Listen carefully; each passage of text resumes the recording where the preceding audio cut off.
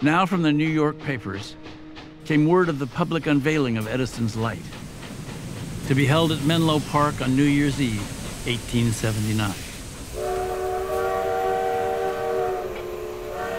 All of a sudden, hundreds of people descend on Menlo Park.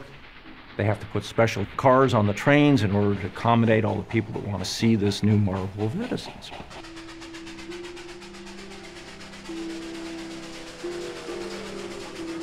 You can imagine what it must have been like. You're coming out from New York on a train. It's a dark night. Field's kind of snow-covered. You get to Menlo Park. It's kind of up on the hill from the railroad track, and you see these lights up there. It must have looked like a fairyland almost to people. Coming out in the dark of night to this place that was lit up in a way they'd never seen before.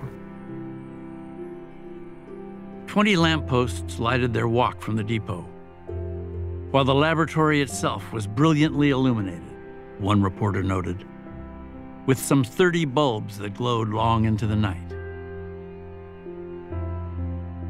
The light bulb symbolized the ability to push back the night, turning night into day, which had been a primordial limitation on humanity, was amazing and transformative.